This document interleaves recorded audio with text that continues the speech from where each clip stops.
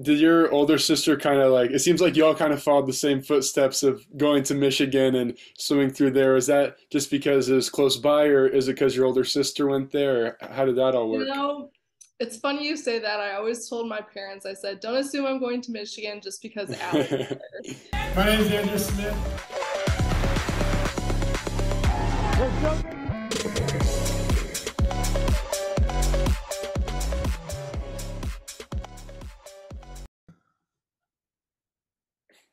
What's going on, everyone? Welcome to the Successful Smitty podcast. I got a super awesome guest here today. Her name is Gabby Deloof. She's a professional swimmer from Michigan who also swam for the University of Michigan, and she graduated with a bachelor's in sports management in 2018. She's been a part of three Big Ten championship teams, and she individually finished fourth place in the NCAA Championship Meet her senior year, along with being team captain that year as well. She's an NCAA All-American and All-American honors, five-time Big Ten champion, and she has been on the USA national team from 2018 to 2021, a five-time World University Games gold medalist. She got a silver medal in the 800 free relay at the FINA World Championships, and she's been a part of the ISL New York Breakers in Season 1 and Tokyo Frog Kings in Season 3. And currently, she's training at the University of Tennessee as a pro for the 2024 Olympics. And she is also the social media content creator for Binding Wellness Building and an AFPA certified sports nutritionist. So, welcome to the podcast, Gabby. Thank you. I'm so happy to be here and thank you for letting me on. Yeah, my pleasure. So, yeah, Gabby, just tell us a little bit more about yourself. Just like, where's your story start?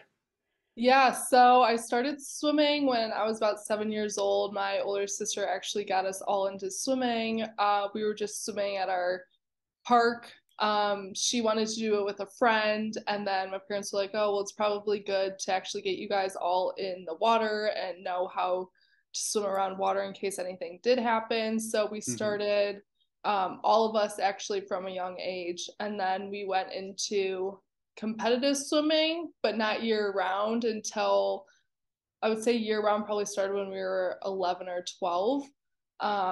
And then I really stuck with swimming probably seventh or eighth grade. And then into high school, I chose swimming, and then have been swimming ever since. So definitely was like a Awesome. family sport.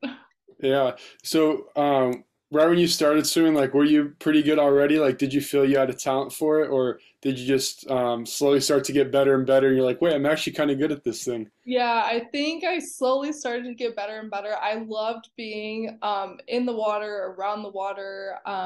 It was such, all my friends were doing it, and I was creating new friends and new memories. And of course, all my sisters are built-in best friends, so I Hmm. had that. But definitely slowly grew into probably in middle school when everyone was kind of people were like, "Oh, you guys have a really good talent. You could go like swimming could take you really far. You could get a scholarship in college." So I think around middle school, like between sixth and eighth grade, that's when I started taking swimming pretty seriously. Okay, nice. Wait, I'm just curious, what were your times in high school like before going into college? Honestly, they weren't that good. I think I was like 158 in the 200 back, Hmm. 152 in the 200 free, maybe a 51 or 52 in the 100 free. In the 100 back, I think I was a 55 or That's 50. not bad. Yeah, not terrible, but my class going into Michigan, like I had a huge recruiting class, so I felt like I Hmm. was kind of one of the underdogs going into college at Michigan, but Oh it man. was fun. Yeah. So did your older sister kind of like, it seems like you all kind of followed the same footsteps of going to Michigan and swimming through there. Is that just because it was close by, or is it because your older sister went there? Or how did that all You work? know, it's funny you say that. I always told my parents, I said, don't assume I'm going to Michigan just because Allie's there. But it was nice that it was close to home. It was only an hour away, so it felt like it was far enough to be, away from my parents, but it was easy enough drive to go back home if anything Mhm. did happen. But I really loved the academics there. I loved the team culture. It was really nice to obviously have Allie there and kind of pave the way in that aspect. But I wouldn't say that Allie was an influence in my decision in going there, but everything else kind Okay. of just made sense. What about your sisters? Do you feel like your younger sisters kind of followed you along there, or I, did they have the same outlook? a little bit of both. I mean, the University of Michigan has great academics and is a great school overall. So I think it was kind of hard to pass that opportunity up. And I know we always kind of said if something happened to us, we got injured or we couldn't swim anymore, would we still want to be at Michigan? So I think Hmm. that was a huge role in our decision as well. Yeah, definitely. That's a good way to approach it for sure. Yeah. Do you feel, wait, so did you swim with, well, were all four of you guys like in the same Michigan? Like, were you guys all there at once, or So how yes far and apart? no. The only way that we were there at once was Allie was a pro. There were only three of us on the team at a time, but we Okay. were all able to actually swim together, just not compete together. So it's only three or four of us Okay. at a Thanks. time. You guys almost could have had like a Duluth relay. Yeah. That's funny. So Yeah. did you guys push each other a lot in practice, or like was it really competitive between all you guys? I wouldn't say it was super competitive. I mean, there were always times like I wanted to beat Katie or Allie wanted to beat me or Katie wanted to beat Allie. There was always that like urge of like, I'm gonna win, I'm gonna fight. But at Hmm. the end of the day, we were always happy for each other.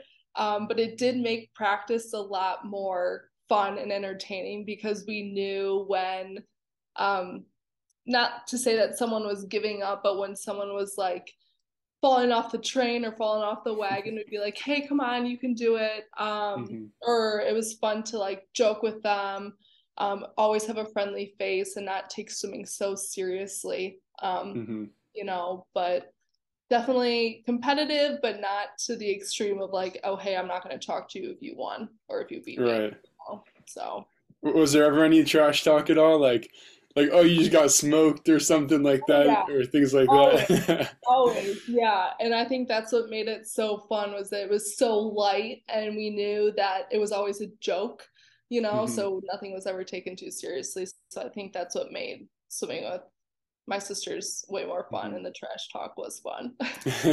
That sounds awesome. I mean, that reminds me a lot of so you know Carrie obviously because I got introduced to you through Carrie, and she was telling me it sounds like almost a similar environment that she had. Obviously, like she wasn't training with sisters or anything, but when she was training with Dave Salo, and I forget who the other two. I think was it Sony. What is her first name? Oh, Rebecca Sony.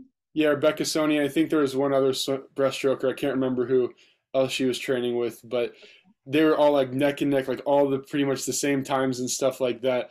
And it was just like constant like competition. They were obviously quite as close as you guys since you were sisters, but it Right. reminded me of it. It's a similar environment where you have people that swim similar events, and obviously there's a lot of competition when you're on the same times and have like Right. a good relationship too with each other. Yes. Yeah. Yeah. Hmm. So. Did you ever feel pressured after Katie made the Olympics that you need to do the same? No, never. I mean, it's always been a goal of mine since I was a little girl to make the Olympic team. And when I didn't, it kind of stung. But I was so happy for Katie because it was such a Hmm. family. Like we all got her there. It wasn't Mm. just her by herself. You Hmm. hear the saying, "It takes a village to do everything." So Yeah. I kind of felt like, I was a part of it in a way, but no, I never felt like, obviously the reason I'm still swimming now is to fulfill that dream or that goal because I know I still have so much left to give, but Hmm. I never feel pressure on a day-to-day basis to be like, oh, just because Katie made the team means that I have to make the team as well. So Hmm.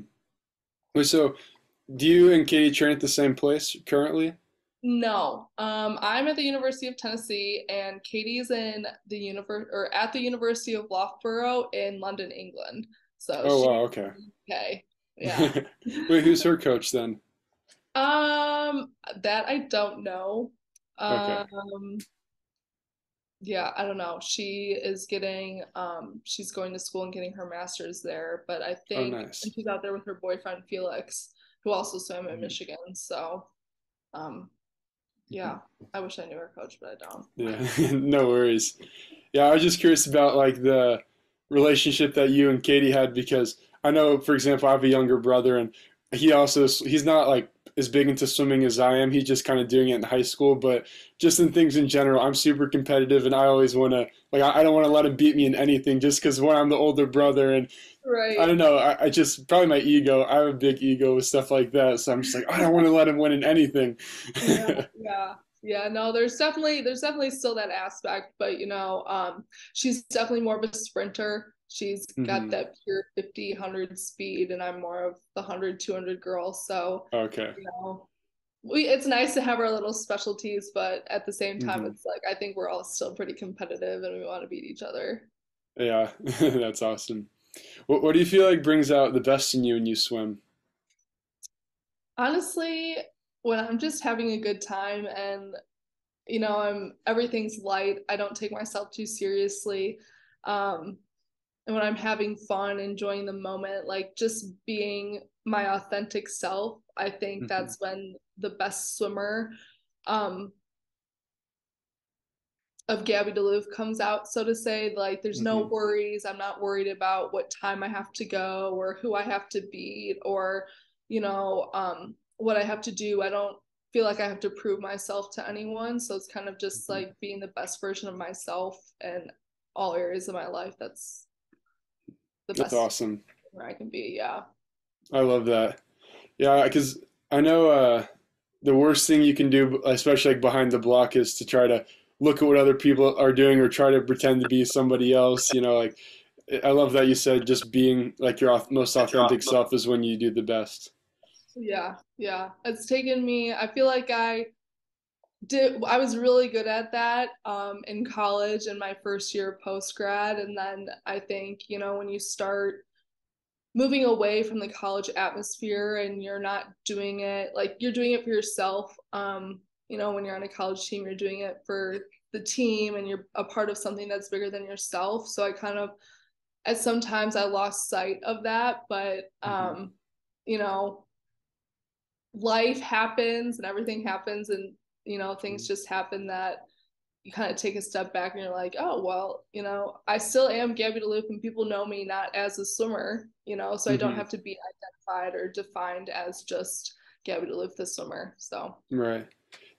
That's actually was a difficult thing for me at one point is because I took a break from swimming. Like right now, I'm just like getting back into it, and mhm. from so I didn't swim for like 10 months because I was like I don't know if I want to continue. Like I love swimming, but I don't know like I want to figure out my life, and I just had all these thoughts. I was just trying to figure myself out, like what I wanted to do, and I remember during that time, I'm like, man, it just it's kind of hard to find yourself after like you leave a sport that you've been doing for so long. It is. And I took a 6 month long break this past summer. I competed in April in Greensboro. Hmm. And I didn't have the meet that I wanted to have, which is, totally fine. And it comes with the territory of swimming. Hmm. But I needed to take a step back and figure out like what I really wanted to do. And, you know, being away from the water makes you, I mean, it's either good or bad, Yeah. but not even bad in a bad way. It just kind of, you're like, okay, well, I'm done, or I'm ready, like I'm recharged and ready to go, or you're ready Hmm. to fulfill the next step in your career. So I don't want to say it's a bad thing, but it kind of just Right. makes you think in a bigger picture of what you really want to do. Definitely. I got some really good advice. I don't know if you know, do you know Melanie Thomas, who she is? She's good friends with Carrie. Yes. Yeah. Okay. So she gave me some really good advice before, like when I was, because I had just finished my college swimming career and I reached out to her saying, like, I don't know if I want to continue or not. Like, I don't really know what to do right now. And she was just like, don't worry. Like, whatever you do, like, swimming will always be here for you. Like, you can always come back to swimming, but just try everything, see what you want to do. And if you feel called, like, you can always come back to swimming. And I don't know, it Right. just made me feel so much better. And I Yeah. took her advice, and I feel like it's calling me again. Yeah, I know. I mean, I never thought of it like that, of like swimming's always going to be there. But I mean, it's so true. You Hmm. can take a step back. The pool's you're always going to find the pool in the same spot. Yeah, exactly. So, um, so I guess like how, because you said that you tried to qualify for the last Olympics and you just missed it. And I guess how did you deal with that, like mentally and emotionally and things like that? I think I didn't really process it until I came back from trials because the 200 was one of my first events. So it was prelims, semis, and then finals the next day. And then the next morning I had to turn around and swim the 100 free. Mm, So I was bummed, obviously. I cried, I was upset, but I had my family there and my coach and my friends. So it was, it lightened the load of not making the team, but I knew that I had to turn around and come back. And, I don't want to say put a brave face on, but I kind of just had to like let it go, hmm and deal with my emotions later because I had another important race coming up. And my sister was in that event in the 100 Yeah, free, and that's what ended up making the team in. So it's kind of just like, I gotta let my emotions out, but not in front of her because that's her main event. right. So I think it was a huge learning experience for sure. But I processed it way more when I got home, and it just fueled my fire a little more because I mean, swimming's so black and white. You touch the wall and it's a tenth of a second, Yeah, or 100. So I think it also just changed my outlook on life of knowing that like swimming isn't everything. And I know that I've accomplished so much in this sport, like more than I could have even ever asked myself hmm of going into college. So I have to remind myself of that too, is that I've come a really, really long way. And I've accomplished a lot of great things that many people don't have the opportunity to do. So hmm kind of just, reflecting back on yeah, my time and everything hmm that's offered for me. So, right. So what about like as far as managing your emotions? That's obviously like important, um, in really anything in life. And I mean, just relating it to swimming, like if you have a bad race, how do you keep yourself from thinking about like or taking that into the next event or into like your next meet or whatever it is?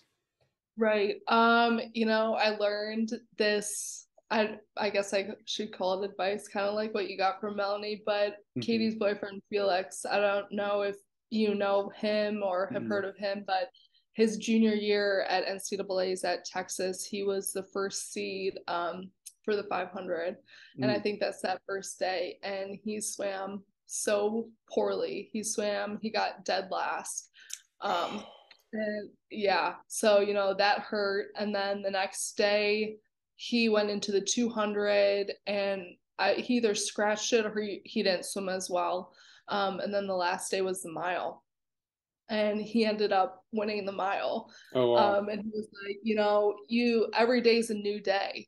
You can take what you want and learn from the mistakes and failures, in a good way, and kind of just like almost like just push him to the side and be like, I have a new race. You never know what can happen. Just because he got last in the 500 didn't mean that he wasn't gonna win the mile. So I hmm think it's definitely a mindset, and it takes a lot of practice, but just every day is a new opportunity to give the best that you have in that moment, and sometimes it's good and sometimes it's not.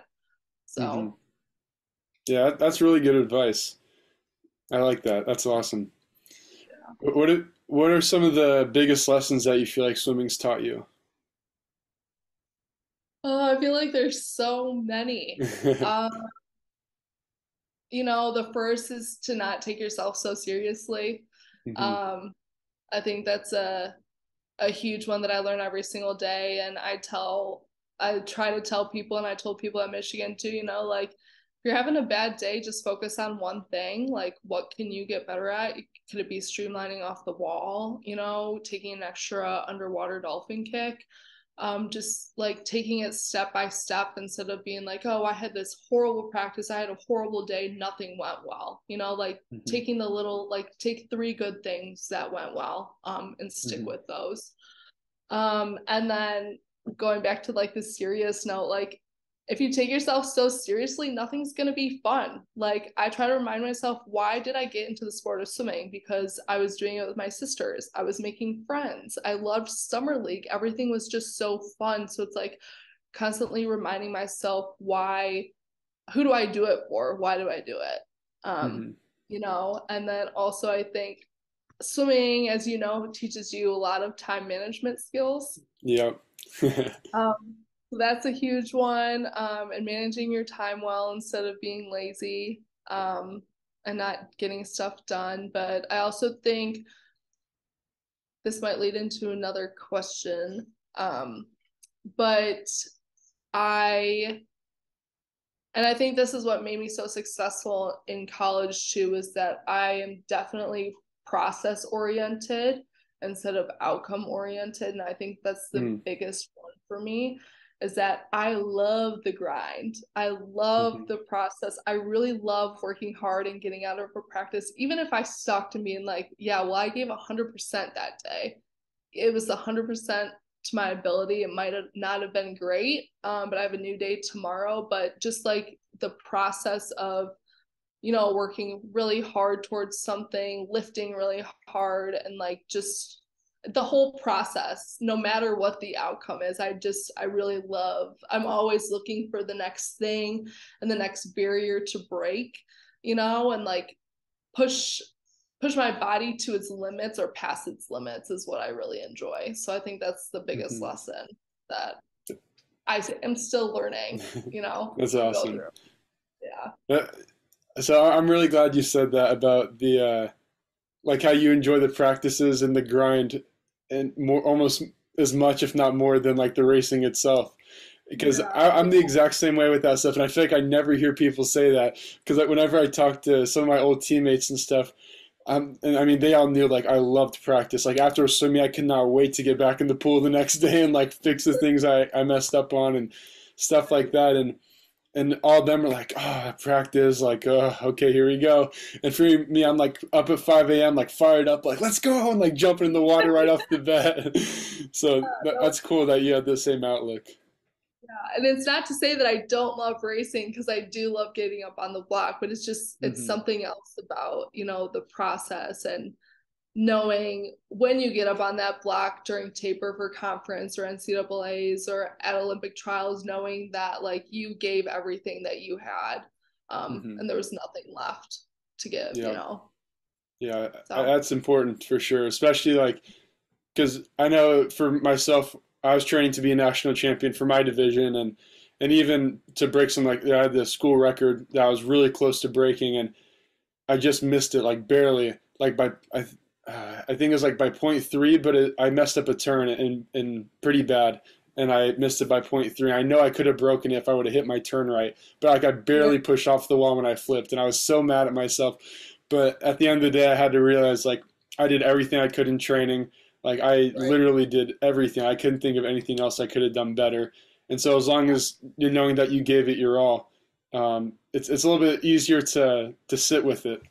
It is, yeah. There's no like what if, so what if I did that, or what if I did this, you know? It's everything was left in the pool at that point, you know. Yep, exactly. Really cool. But so yeah, you kind of led into the next question about like, so you said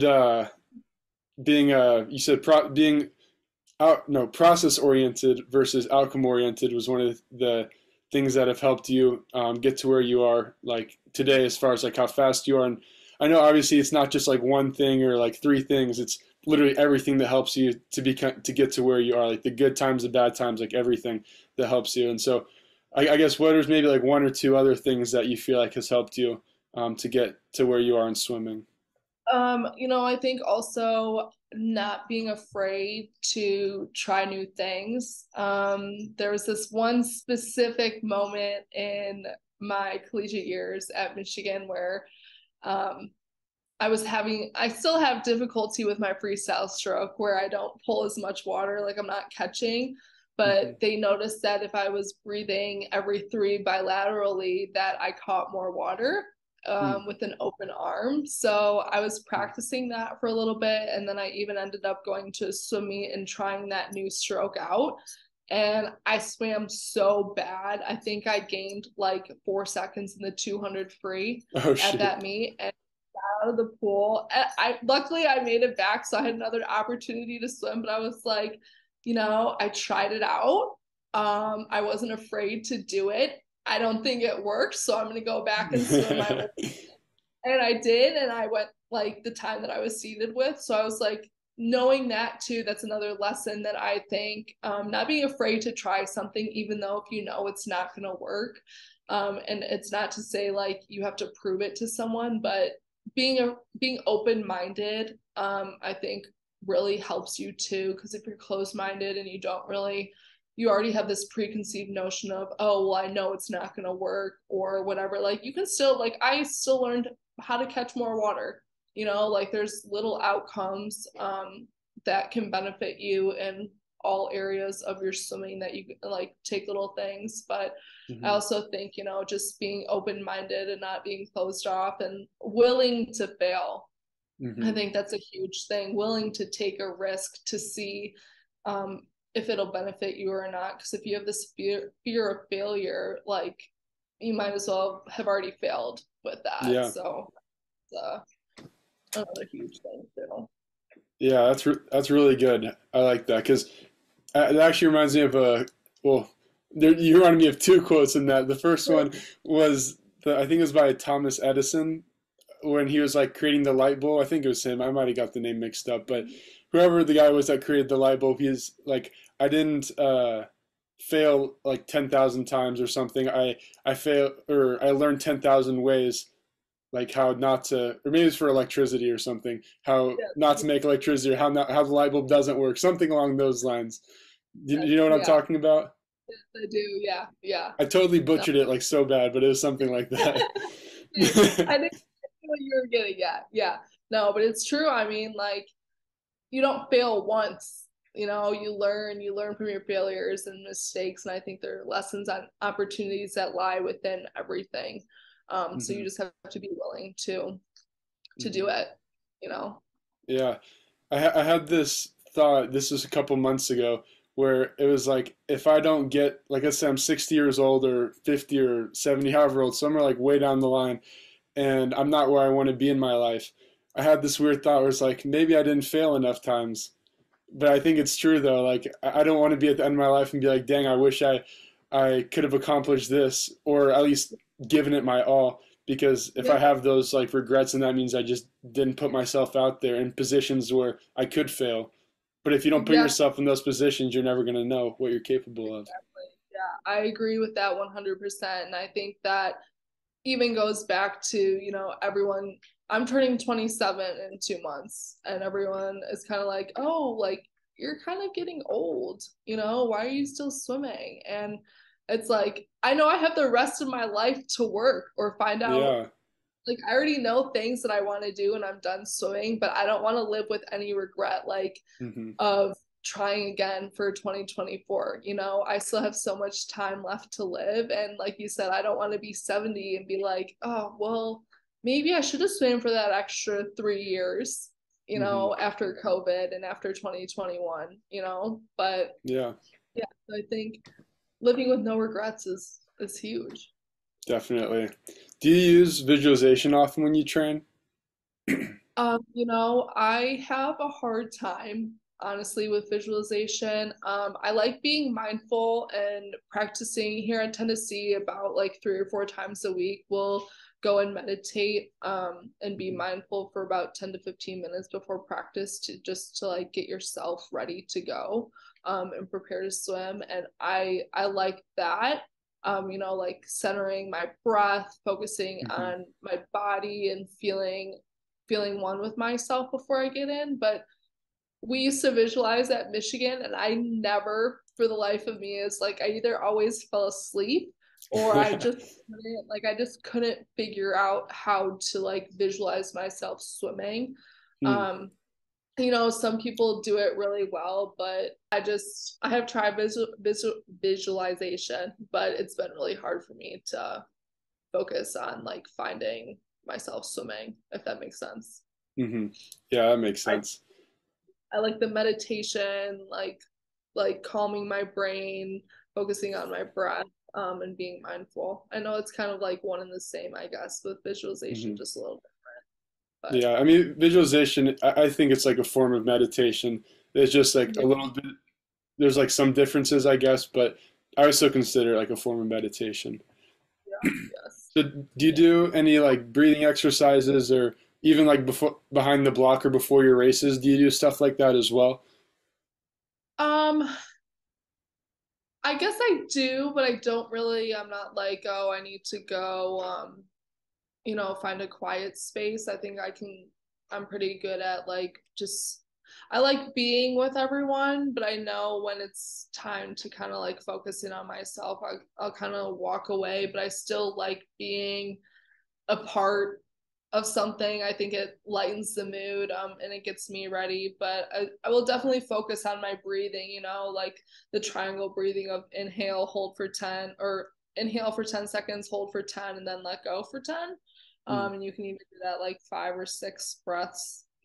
Sometimes I do it shorter mm, if I'm running out of time, so to say. mhm, But I wouldn't say I have like a set routine of like I mhm. need to go and do that. But I Wait, definitely so do what it. is the triangle breathing do? Is it just like how you get into the zone kind of or Yeah, yeah, it kind of just quiets my mind. It brings me back to like my body. So in case I get nervous, it's just kind of calming the mm. nervous system down. And you're focusing on your breathing instead of focusing on like the outcome of the Oh race yeah. or that Hmm. kind of thing. So yeah, just like focusing on breathing, um, Hmm. helps me to remind myself that I'm still alive. Yeah. I guess what that kind of makes me think of another question that I struggled with, which was thinking behind the block. Like, do you ever have that where, or maybe you're pretty good now at shutting it off, but I've had in the past, I'd be behind the block and that's actually why I messed my turn up is because I kept thinking like, okay, as long as I hit this turn, I know I'm gonna break my school record, and I just kept Right. thinking about that, and I'd practice that turn. Like that was my focus from conference till nationals was just that turn. Every turn was me thinking about that turn, so I knew as long as I hit that right, I was gonna break it. And of course, that was the one thing I messed up, and I was like, oh my gosh, like I didn't even look at my time when I got out of the pool because I just knew I didn't break it. Yeah. I've never been much of an overthinker. Um, if you had the opportunity probably to ask my college coaches, they probably knew that I never thought about anything while I was swimming. Um, which is good and bad. But no, I think behind the blocks, I kind of just, my body knows what to do. I get up and I go and race and I touch the wall and it is what it is. But I try not to overthink because I know when I overthink, not to say that things go wrong, but like they don't go the way that you Hmm. want them Because I know if you're thinking, then you can't be in the zone because the zone is to. no thoughts and you're just in flow Yeah, state. yeah, yeah. Hmm. So, yeah. No, definitely no thinking going on behind the box. Always like the last one. I'm like, oh, if my sister's next to me, I'm talking to my sister before I'm racing, or I'm trying to make a joke, or like, it's also funny too. I tend to warm up really, really late. Like, I like to just like Mm. warm up, kind of like mosey my way over to the block. So a lot of people get stressed out by me, but I'm like, I have enough time. I got my time swimming. But I definitely push things off to like the last minute. So like 10 minutes before my race, I could be coming out from the locker room Oh, from geez. That's funny. I'm like the complete opposite. I try to be like one of the first ones in the warm up pool to like have the clear, fresh water. I don't have to worry about running into people like circle swimming when the lanes are packed and things like that. Yeah, nope. I'm definitely save everything for the last minute. That's funny. So I want to switch topics a little bit. So I know you're working with Erica Biney. That's how you pronounce her last name, right? Okay. How has working with her helped you in swimming? She does this 12-week DNA program where you get your cheek swabbed based on your DNA and your genetics, and it comes back a few weeks later with a whole 46-page report. And it shows your recovery rate, what kind of athlete you are, if you're speed or endurance, your sensitivities to carbohydrates, fats, caffeine, all this kind of stuff, your inflammation, if you're at risk for injuries and all this stuff. So I actually did this test in 2019 when she was kind of first coming out with it. And I've learned a lot, and I'm still learning every single day, like what new foods to incorporate into my diet, to prevent the inflammation in my body, because I do have a slower recovery rate, and my inflammation, I tend to hold on to my inflammation from swimming and training more than others. So, like making sure I'm eating enough salmon or like enough fruits and veggies, and really trying to find those foods that will help my body train me to be the best that I can be in the pool. So it's kind of like a little bit of everything, like I'm doing our social media, but I'm still learning about myself, how I can incorporate new things to be a better swimmer. So does your body ever change over time with what it likes and what it doesn't like? Like, do you have to ever retest to see if your body's adapted or anything? Nope, because it's all just based on your genetics, and you can have this information when you're done swimming. So it even tells you like what exercises help you, like if you were looking to lose weight, not that you have to lose weight, but like I do well with high intensity and like strength training. So it tells you like what to pair together, just for your body to perform the best or feel its best. But no, there's no retesting done. I think with this, you kind of like, I feel a difference when I incorporate new foods. I just came back from Christmas and ate a ton of sugar, and I was feeling pretty crummy and fatigued, and that's probably why I got sick. Who knows? But when I start incorporating healthier things and cutting out the sugar, I'm awake. I don't have to take naps during the day. I'm ready to go to work out. I don't feel as tired, like I'm sleeping better. And I even have this fancy thing called a Whoop. I don't know if you know. Yeah, I've seen those.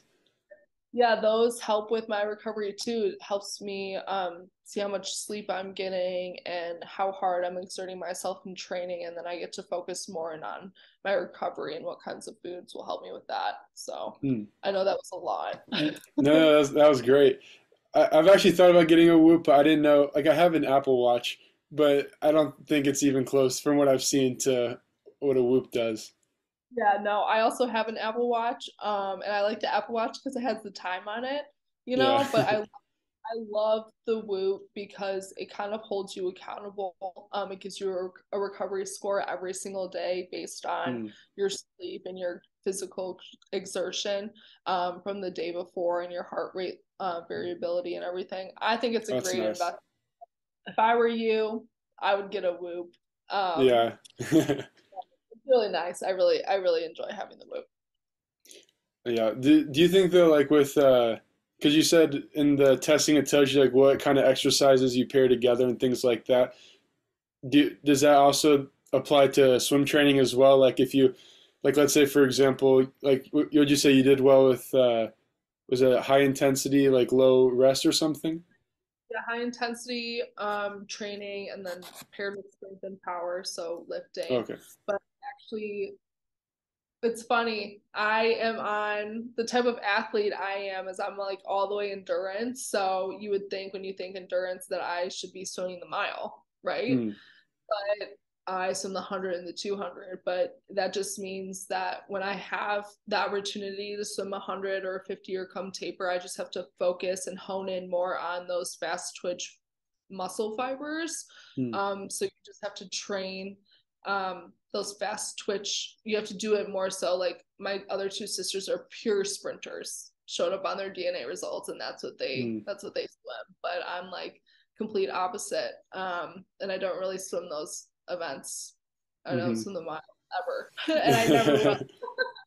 But it does like it pairs well because I'm one, and my sisters tell me all the time too. They're like, I could go forever in a workout and not die.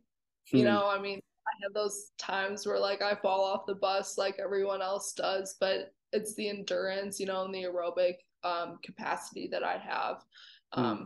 that helps me to keep going. So, Hmm. That's yeah. really cool. I'm curious to see what mine would be if I take like one of those tests or something. Yeah, you should do it. It's really interesting.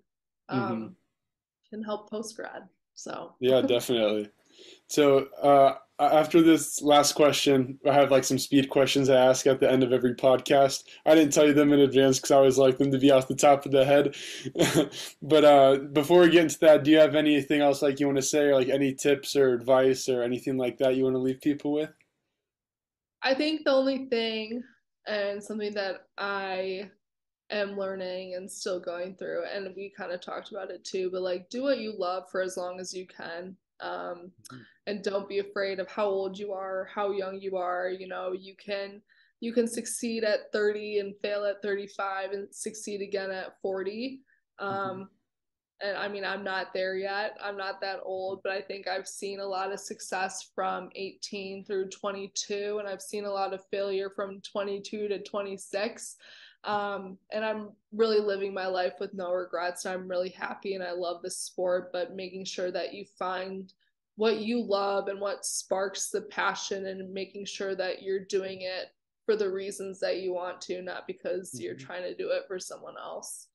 Yeah, that's awesome. I love that. All right, you ready for these speed questions? Okay, they may not be quite as speedy as you're thinking, but Okay. just because you're gonna see what I mean in a second. Whenever I ask them, they're like, "Oh man, there's so many." So, Okay. all Okay. right, we're jumping into it. So, what is the best piece of advice you've got that's impacted you the most? Be afraid to fail. Hmm, that's a good one. Dang, you're Yeah. good. That was quick. What's your favorite quote and why? Oh, my favorite quote. Oh, that's a hard one. I feel like I have a. I definitely like the one, "The world is your oyster." Hmm. Um, and I like it just because you can make it goes back to everything, but finding your passions, like make the world what you want it to be. Um, Hmm. it's open to everything. Yeah, definitely. And then, what book do you recommend that everyone should read? Okay, I love reading. Um, and I feel like I have a few, but Atomic Habits That's a good is one. really good. And then I still have yet to read this book, but I want to read the book called Why We Sleep. So, Where, what is it called? called Why We Sleep. Oh, Why We Sleep. Okay. Yeah. What is that one Uh, supposed to be about? I think it's just supposed to help you. I mean, from what I've heard, just like the sleep cycles and the importance of setting circadian rhythms and waking up at consistent times, Hmm. in the morning and then going to bed at the same time so that the rhythms are set. And there's like a brief, maybe it's not brief, but it tells you why it's important to not take naps. And I Hmm. used to take a lot of naps, and I haven't taken naps anymore, but I want to know the reason behind it. So that's why I want to read that. And I love to sleep too. Hmm. But it also goes into like, the REM sleep, Hmm. your deep, the light sleep, and all that stuff. So it's kind of more science based, but yeah. Okay. Yeah, that sounds interesting. Yeah. And then, do you have any like shout outs or call outs or anything like that? I don't think so. Um, So, everyone here at the University of Tennessee, thanks for letting me come and be a part of the program. I'm so happy and I love it, and I'm ready for this next chapter. And then just thank you to all my family and friends um, for loving and supporting me, even at the age of 27, and still doing Amazing. what yeah. So, just those. Awesome. Perfect. And then, where can people find you if they want to connect or follow along with your journey? Yes, I do have a Twitter, but I'm not active on it. So Facebook and Instagram. My Instagram handle is at G Deloof, and then my Facebook is just Gabby Deloof. So, but you'll find me most Awesome. active on Instagram. And I'll put those in the comments so that way people can click on it and find you a lot easier. And then, yeah, thanks for hopping on, Gabby. I appreciate it. So fun. Thank you.